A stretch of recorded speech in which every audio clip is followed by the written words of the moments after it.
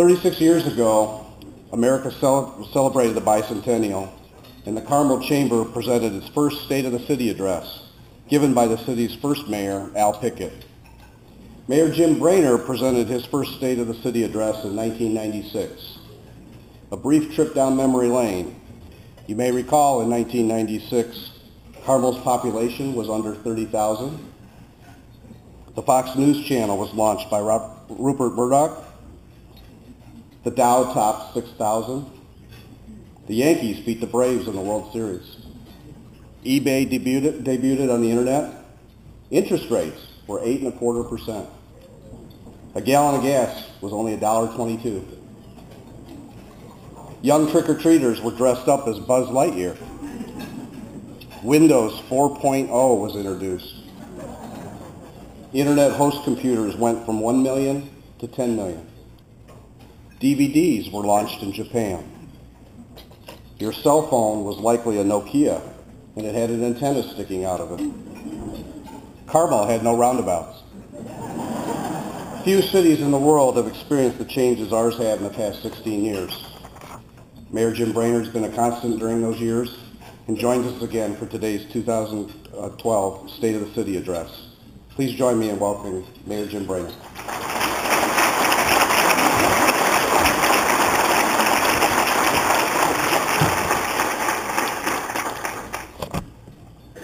Thank you. I want to thank the Carmel Chamber of Commerce for hosting this event again this year.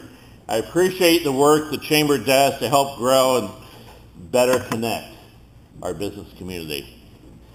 I'm honored to serve as your mayor, and I'm very pleased to be able to report that the state of the city of Carmel is first rate, and we're not the only ones that feel that way.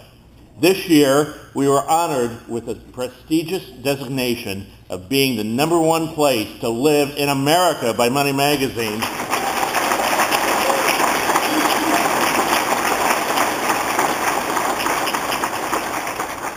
And I can't think of a better 175th anniversary present for our city.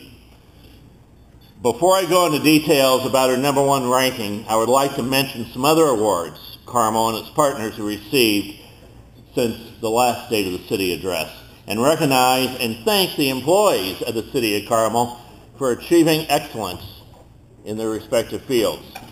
Carmel, for instance, received the Green Community Award from the Indiana Association of Cities and Towns. Carmel received the Best Adoption-Friendly Workplace Award from the Dave Thomas Foundation for Adoption. The Arbor Day Foundation named Carmel as a Tree City, USA. The Carmel Police Department won the 2012 Model Agency Award from the National Association of School Resource Officers. Our cable channel programs won several national awards for quality, and our producers won the overall award for overall excellence in governmental access programming. Keystone Parkway continues to win national recognition, this year being named one of the top 10 roads in the nation by Roads and Bridges Magazine, and Project of the Year by the American Public Works Association, meeting in Anaheim, California. And the city also accepted the Transportation Achievement Award from the Institute of Transportation Engineers during their meeting in Atlanta, Georgia.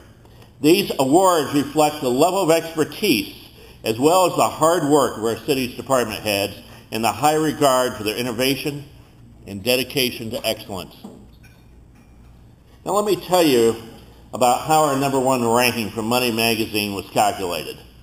It took the 740 cities with populations between 50,000 and 300,000 people and analyzed them using 50 data points, including housing prices, median income, and jobs. Writers were then sent to the finalist cities to interview the mayor, eat in local restaurants, visit with residents, and learn about the character of the community. They weighed ease of living, commute times, and how much people said they liked living in their city. The senior editor from Money Magazine said that Carmel had everything they were looking for: a vibrant economy, great schools, safe streets, affordability, and that the people in Carmel were happy and enjoyed living in their community. When asked if the completion of the Center for the Performing Arts played a role in raising Carmel from its number 14th ranking in the last contest to its number 1 spot this year, she said yes. She pointed out that Carmel was able to weather the recession very well when many other cities were faltering. She said the amount of arts and leisure activities in the community factored into their decision. She also noted that families told Money Magazine that they kept coming to Carmel to take part in what was going on, so they decided to actually move here. Needless to say, we are very pleased with that ranking, and all of you should be too. This honor comes as a result of the whole community caring about what happens here every day and being passionately involved in making Carmel one of the best places anywhere to conduct business, raise one's family, and enjoy life. And this includes the residents who volunteer to maintain their neighborhood entrances, those who work with the youth through the Carmel Dads Club, or volunteer to play with the Carmel Symphony, work at the library or at their church or synagogue. It is also the combination of amenities we have built here in Carmel that had a large part on Money Magazine's ranking. Imagine for a minute if we had the Center for the Performing Arts without the Arts and Design District, or without the Indiana Design Center, or imagine great schools for our children without the Monon Trail, Central Park, or the other recreational options. While any of these things is great on its own, having them all in the same community is part of what makes Carmel exceptional. So let me officially thank you and the rest of the community for the part you played in making Carmel number 1 in the entire United States. Give yourselves a hand.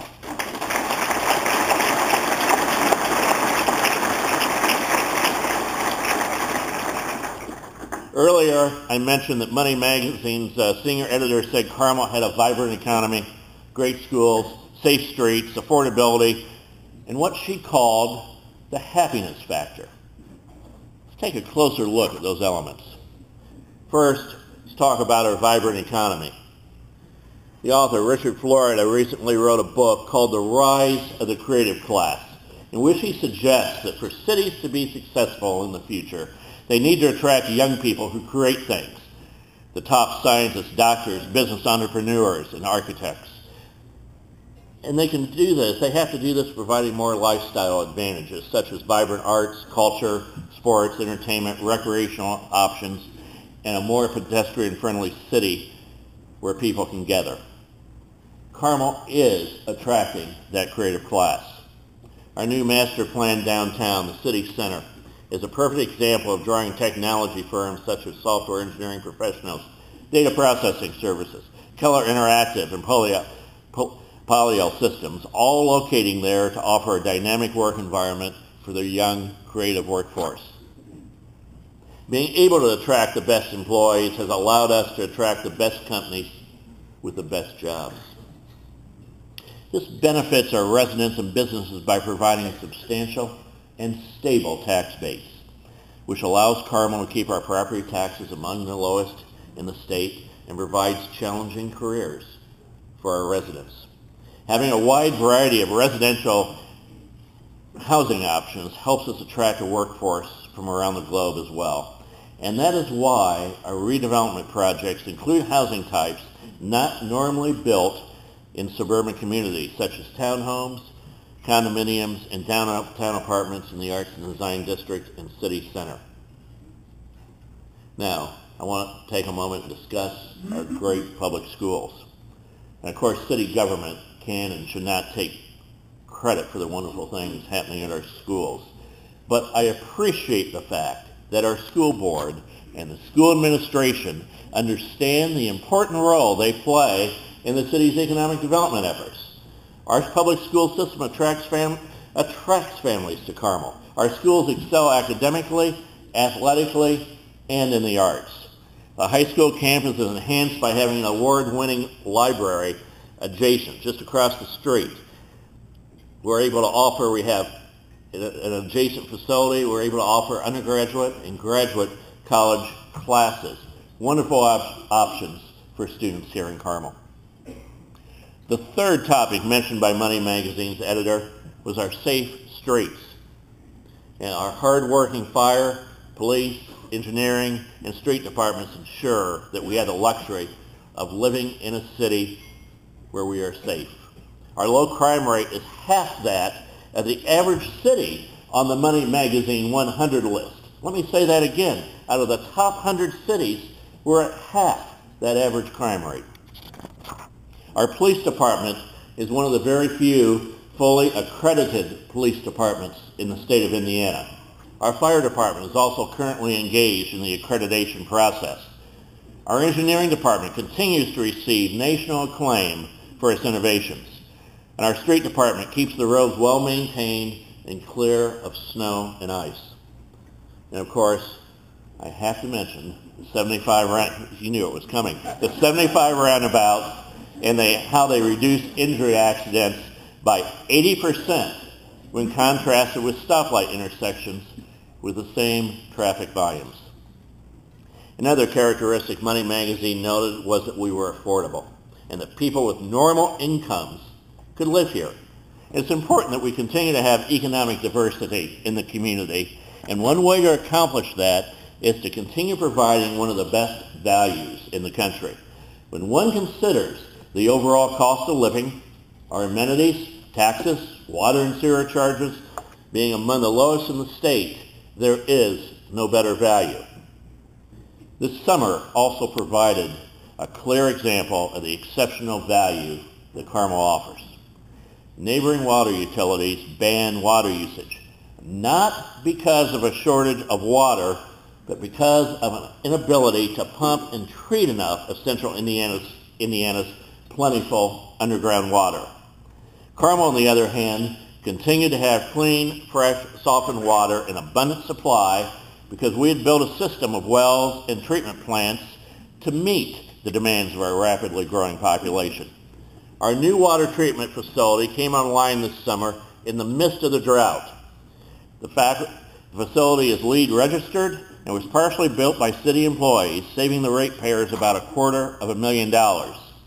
It is also the first water plant in Indiana to use geothermal heating and cooling from treated water that's been recycled and used again.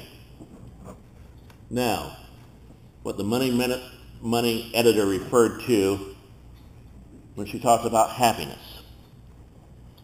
Well, you might think it strange for Money Magazine to emphasize the happiness factor. Don't underestimate its fundamental importance. Our founding fathers found it important enough to include in the Declaration of Independence. They were seeking a better life, one that would allow all people to enjoy certain unalienable rights endowed by their Creator, and among those were life, liberty, and the pursuit of happiness. They felt that the freedom to enjoy life was essential. Some people find happiness through spending time with family and friends, a fulfilling career, attending or participating in the arts, attending city festivals and events, pursuing recreational activities or outdoor leisure activities. We're trying to build a city for our citizens that reduces the stress of traffic jams, reduces the stress of worrying about crime in a hectic lifestyle. A city that fulfills the promise laid out by the drafters of the Declaration of Independence. Much of our economic success is a result of our redevelopment projects. I'd like to take a moment to clarify some points about the detailed planning involved in our redevelopment efforts and better explain the role that tax increment financing plays in it. The primary tool provided by state law to encourage redevelopment is tax incremental financing, commonly referred to as TIF, T-I-F. It is also important to note that Carmel is one of many cities in Indiana that uses TIF for redevelopment. This is how TIF works. An economic redevelopment area is designated by the City Council with specific boundaries, and a base tax year is established. Then for a period up to 25 years, all increases in commercial tax income above the base year's amount goes into a fund that is used for redevelopment, for the infrastructure needed by redevelopment. That money is used generally for parking structures and garages, streetscapes, sidewalks, environmental remediation, and purchasing land.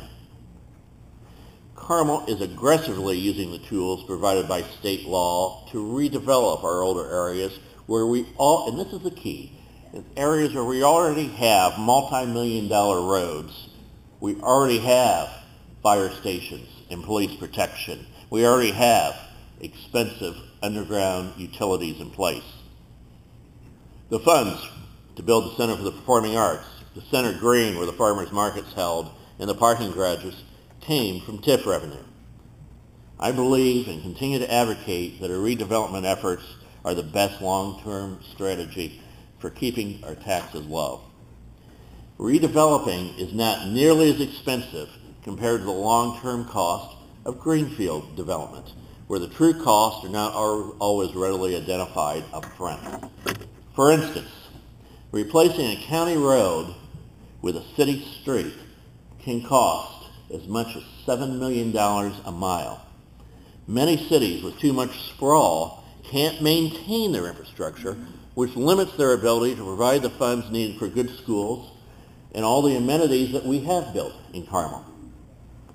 Our TIF bonds are carefully timed to be paid in full when the TIF districts expire at the end of the 25 years.